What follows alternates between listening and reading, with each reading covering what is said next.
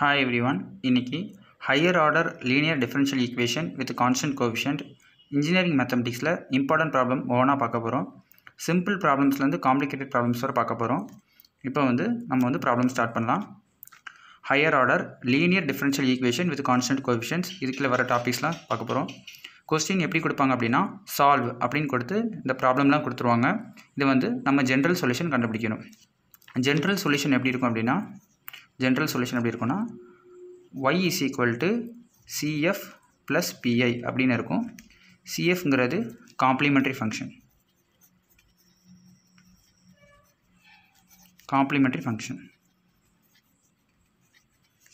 Plus pi அப்படிங்கிறது particular interval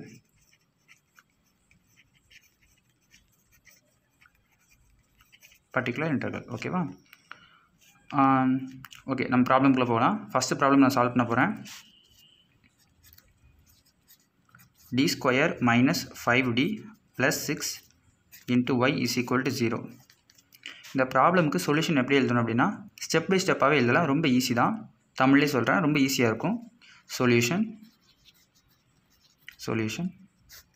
கொடுத்துருக்கிற ஈக்குவேஷனுக்கு நம்ம ஆக்சிலரி ஈக்குவேஷன் எழுதணும். கொடுத்துருக்க ஈக்குவேஷனுக்கு ஆக்சிலரி ஈக்குவேஷன் எழுதணும். ஆக்சிலரி ஈக்குவேஷன் த ஆக்சிலரி AUX இல்லை யார் the auxiliary equation is the auxiliary equation அப்படின்னா என்னன்னா எங்கெல்லாம் d கொடுத்துருக்காங்களோ அந்த dக்கு பதிலாக நம்ம m ரீப்ளேஸ் பண்ணணும். அதுதான் auxiliary equation. இங்கே என்ன இருக்குது? d square minus 5d plus 6. இங்கே dக்கு பதிலாக நம்ம m போட்டோம்னா m square minus 5m plus 6 is equal to 0. இப்போது இதை நம்ம சால்வ் பண்ணணும். சால்வ் பண்ணால் நம்ம எம்முக்கான வேல்யூ கிடைக்கும். ஏன் எம்மோட பவர் என்னன்னு பார்த்தீங்கன்னா 2 இருக்குது. அப்போது ஆன்சர் என்ன இருக்கும்? 2 எம்முக்கு 2 வேல்யூ நமக்கு ஆன்சர் கிடைக்கும். இதை நான் டி ஃபேக்டர்ஸ் மெத்தடில் சால்வ் பண்ண போகிறேன். அதாவது இந்த லாஸ்ட் டேமை ஃபஸ்ட் டேமோட மல்டிப்ளை பண்ணால் 6. இங்கே 2 டேம் போடணும். நம்ம இங்கே 2 வேல்யூ போடணும். 2 வேல்யூ மல்டிப்ளை பண்ணும்போது மேலே இருக்கிற 6 வேல்யூ வரணும். 2 டேம் ஆட் பண்ணும்போது இங்கே இருக்கிற நடுவில் உள்ள இந்த வேல்யூ வரணும், மிடில் டேம் வரணும். நான் போகிறேன் 3 2 6. 2ஐயும் மல்டிப்ளை பண்ணால் 6 வரும். இது 2ஐயும் ஆட் பண்ணால் -5 வருமா? வராது, +5 வரும். அப்போ இங்கே 2லேயும் மைனஸ் போட்டுக்கணும். இப்போ 2ஐயும் மல்டிப்ளை பண்ணிடுங்க. -3 × -2ங்கிறது +6 தான். -3 + -2ங்கிறது -5 வேல்யூ வந்துச்சா? அப்போ இதை நம்ம எழுதிக்கலாம். கீழே 1 இருக்குது. அப்போது m - 3 m - 2 m - 3 m - 2 is equal to 0. இந்த வேல்யூ ஈக்குவல் டு 0, இந்த வேல்யூ ஈக்குவல் டு 0 போட்டோம் அப்படின்னா m - 3 is equal to 0, m - 2 is equal to 0. அப்போ m1 அவங்களோட வேல்யூ 3, m2 இதோட வேல்யூ 2. இப்போ காம்ப்ளிமெண்ட்ரி ஃபங்க்ஷன் எழுத போகிறோம். ஜென்ரல் சொல்யூஷன் என்னது? cf plus pi. cfங்கிறது complimentary function, piங்கிறது complete interval. நம்ம இப்போ காம்ப்ளிமெண்ட்ரி ஃபங்க்ஷன் தான் கண்டுபிடிச்சிருக்கோம். காம்ப்ளிமெண்ட்ரி ஃபங்க்ஷன் எப்படி இருக்குன்னா இப்போ பாருங்கள், m1ஓட வேல்யூ m2ஓட வேல்யூ எப்படி இருக்குது? சேமாக இருக்குது. அப்படியா? எம்மோட வேல்யூ m2 வேல்யூ டிஃப்ரெண்ட்டாக இருக்குது. சேமாக இல்லை, டிஃப்ரெண்ட்டாக இருக்குது. அப்படி டிஃப்ரெண்ட்டாக இருந்ததுன்னா காம்ப்ளிமெண்ட்ரி ஃபங்க்ஷன் எப்படி எழுதணும்னா c1 e power m1x plus c2 e power m2x இப்படி எழுதணும். எப்போவும் 2 எம்மோட வேல்யூ டிஃப்ரெண்ட்டாக இருக்குது அப்படின்னா. ஓகே, c1 நம்ம அப்படியே எழுதிக்கலாம். c1ங்கிறது constant, c2 constant. e power m1ஓட value என்னது? 3x ப்ளஸ் c2 அப்படி எழுதிக்கலாம். e பவர் m2ஓட வேல்யூ என்னது? இங்கே 2, இப்போ 2x. இப்போ காம்ப்ளிமெண்ட்ரி ஃபங்க்ஷன் நம்ம கண்டுபிடிச்சிட்டோம். பர்டிகுலர் இன்டர்வல் இந்த கொஸ்டினுக்கு 0, ஏன்னா ஈக்குவல்ட்டுக்கு அப்புறம் 0 இருக்குது. அதனால் பர்டிகுலர் இன்டர்வல் இதோட வேல்யூ 0. இப்போ ஜென்ரல் சொல்யூஷன் எழுதலாமா? ஜென்ரல் சொல்யூஷன் எப்படி இருக்குன்னா y is equal to cf plus pi. Complimentary ஃபங்க்ஷனோட value இந்த இருக்குது, பியோட வேல்யூ 0. அப்போ y is equal to c1 e power 3x plus c2 e power 2x. இதுதான் இந்த சொல்யூஷன், இந்த ப்ராப்ளம்க்கான சொல்யூஷன். ஓகேவா? ரொம்ப ஈஸி தான். கொடுத்துருக்க ஈக்குவேஷனுக்கு ஃபஸ்ட்டு ஆக்சிலரி ஈக்குவேஷன் எழுதணும். ஆக்சிலரி ஈக்குவேஷன்லேருந்து சால்வ் பண்ணி அதோட வேல்யூ m1 m2 வேல்யூ மட்டும் கண்டுபிடிச்சாலே போதும். அது டிஃப்ரெண்ட்டாக இருக்குது அப்படின்னா இதான் ஃபார்முலா. இது இங்கே 2 கான்ஸ்டன்ட் இருக்கும், e பவரில் m1x e பவரில் m2x. எப்போவும் இந்த 2 வேல்யூவும் டிஃப்ரெண்ட்டாக இருக்கும்போது அந்த m1ஓட வேல்யூ m2ஓட வேல்யூ நம்மளுக்கு வந்திருக்க மொதல் ஆன்சரை m1 வச்சுருக்கோம், வந்திருக்க ரெண்டாவது ஆன்சரை m2ன்னு வச்சுருக்கோம். அதை அப்படியே இதை சப்ஸ்டிட் பண்ணுறோம், ஜென்ரல் சொல்யூஷன் எழுதுகிறோம். அவ்வளோதான். இப்போ செகண்ட் ப்ராப்ளம் போகலாம். B. Question என்னது? d square plus 6d plus 9 into y is equal to 0. இதுக்கு auxiliary equation எழுதலாம். Solution. The auxiliary equation is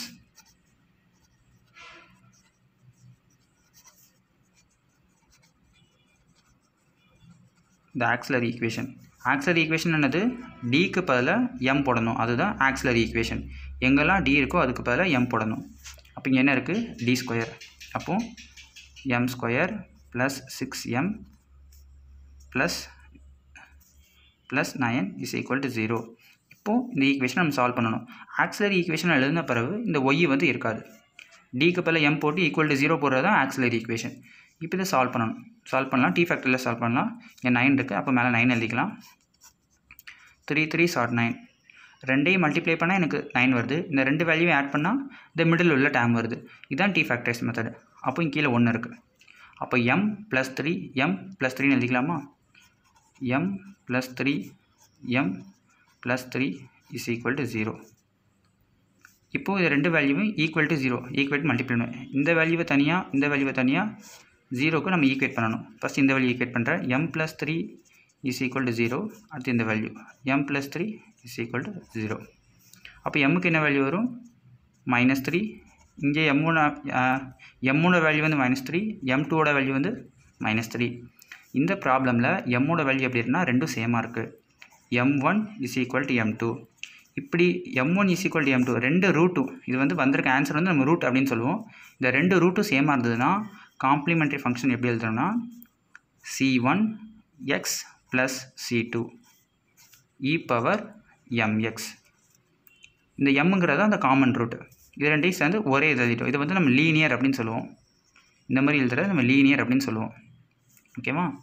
ரெண்டு ரூட்டும் சேமாக இருக்குது. அப்போ காம்ப்ளிமெண்ட்ரி ஃபங்க்ஷன் எப்படி எழுதலாம்? c1x + c2 e⁻mோட வேல்யூ என்னது? -3. ஏன்னா ரெண்டு ரூட்டுமே சேம். -3x. இதுதான் காம்ப்ளிமெண்ட்ரி ஃபங்க்ஷன். இந்த சம்க்கான காம்ப்ளிமெண்ட்ரி ஃபங்க்ஷன் இதுதான். ஓகேவா? பர்டிகுலர் இன்டர்வல் வந்து இது கிடையாது. ஏன்னா கொஸ்டினில் ஈக்குவல்ட்டுக்கு அப்புறம் 0 இருக்குது. ஸோ இந்த சம்முக்கு பர்டிகுலர் இன்டர்வல் கிடையாது. இப்போ வந்து ஜென்ரல் சொல்யூஷன் நம்ம எழுதிடலாம்.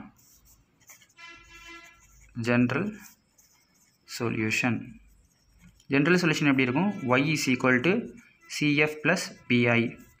cfங்கிறது நம்ம கண்டுபிடிச்ச காம்ப்ளிமெண்ட்ரி ஃபங்க்ஷன், piங்கிறது பர்டிகுலர் இன்டர்வல். இதோட வேல்யூ 0. ஏன்னா ஈக்குவேஷனில் இதுக்கப்புறம் ஈக்குவல் டு 0 இருக்குது. அப்போ y is equal to cfோட value என்னது? இது c1x + c2 e⁻−3x. இங்கே பார்த்தீங்கன்னா இந்த c1 c2 இருக்குல்ல, இது எல்லாமே கான்ஸ்டன்ட். தெரிஞ்சுக்கோங்க. c1 c2ஓட வேல்யூ என்னதுன்னா கான்ஸ்டன்ட். c1 c2 இருக்குல்ல, இந்த c1 c2 இதோட வேல்யூ வந்து இதோட மீனிங் வந்து கான்ஸ்டன்ட். இப்போ வந்து தேர்ட் ப்ராப்ளம் போகலாம். கொஸ்டின் வந்து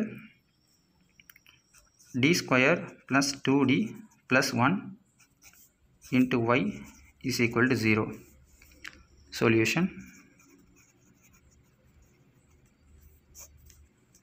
ஆக்சிலரி ஈக்குவேஷன் ஃபஸ்ட் எழுதிக்கலாம். இந்த மாதிரி ப்ராப்ளம் கொடுத்தோம்னா ஃபஸ்ட்டு ஆக்சிலரி ஈக்குவேஷன் எழுதணும். The auxiliary equation is auxiliary equation என்னது? d எங்கெல்லாம் இருக்கோ அதுக்கு பேர் என்ன போடணும்? m போடணும். அதுதான் ஆக்சிலரி ஈக்குவேஷன். இங்கே என்ன இருக்குது? d² + 2d + 1. அப்போ அது பேர் எப்படி எழுதலாம்? m² + 2m + 1 is equal to 0. ஓகேவா? இப்போ இதை நம்ம சால்வ் பண்ணணும். இந்த ஃபஸ்ட்டு டைமை லாஸ்ட்டோட மல்டிப்ளை பண்ணி இங்கே மேலே எழுதணும் டி ஃபேக்டரைஸ் மெத்தடில். இப்போது எது ரெண்டையும் மல்டிப்ளை பண்ணால் 1 வரும், ஒன்றையும் மல்டிப்ளை பண்ணால் 1 வரும். ஓகேவா? இந்த ரெண்டு வேல்யூவும் ஆட் பண்ணால் இந்த மிடில் டேம் வந்துடும். இந்த ரெண்டு டேமையும் ஆட் பண்ணும்போது இந்த நடுவில் இருக்கிற இந்த டேம் வரணும். இந்த ரெண்டு டேமையும் மல்டிப்ளை பண்ணும்போது மேலே இருக்கிற டேம் வரும். 1 × 1 வந்து 1, ஒன்றையும் ஆட் பண்ணால் இங்கே 2, இங்கே 1. அப்போ எப்படி இதெல்லாம் m + 1 m + 1 m + 1 m + 1. இதுக்கும் ரூட் எப்படி வருது? சேமாக வர்ற மாதிரி இருக்குது. அதாவது m + 1 is equal to 0 போட்டோம் அப்படின்னா m is equal to -1. m1ஓட value வந்து -1. அது மாதிரி m + 1 is equal to 0ன்னு போட்டோம்னா m1ஓட வேல்யூ -1. ரெண்டு ரூட்டுமே சேமாக இருக்குது. m2ஓட வேல்யூ m1ஓட வேல்யூ எப்படி இருக்குது? சேமாக இருக்குது. Since m1 is equal to m2. அப்போ காம்ப்ளிமெண்ட்ரி ஃபங்க்ஷன் நம்ம எப்படி எழுதலாம்? Complimentary function is equal to a1x + C1 வச்சுக்கலாம். C1x plus C2 e power mx. mங்கிறது தான் இந்த நமக்கு வந்திருக்க ரூட். இப்போ complimentary function is equal to C1x plus C2 e power mோட value என்னது -1. அப்போ -1x. அவ்வளோதான். காம்ப்ளிமெண்ட்ரி ஃபங்க்ஷன் கண்டுபிடிச்சாச்சு. இந்த சம்க்கும் பர்டிகுலர் இன்டர்வலோட வேல்யூ வந்து கிடையாது, அதனால் 0. Particular interval value 0. அப்போ ஜென்ரல் சொல்யூஷன் எப்படி இருக்கும் நம்மளுக்கு? y is equal to cf plus pi. y is equal to p ஓட வேல்யூ 0, cf ஓட வேல்யூ கண்டுபிடிச்சாச்சு. அப்போ cf ஓட வேல்யூ மட்டும் எழுதினா போகுது. என்னது? C1x plus C2 e power -x. அவ்வளோதான்.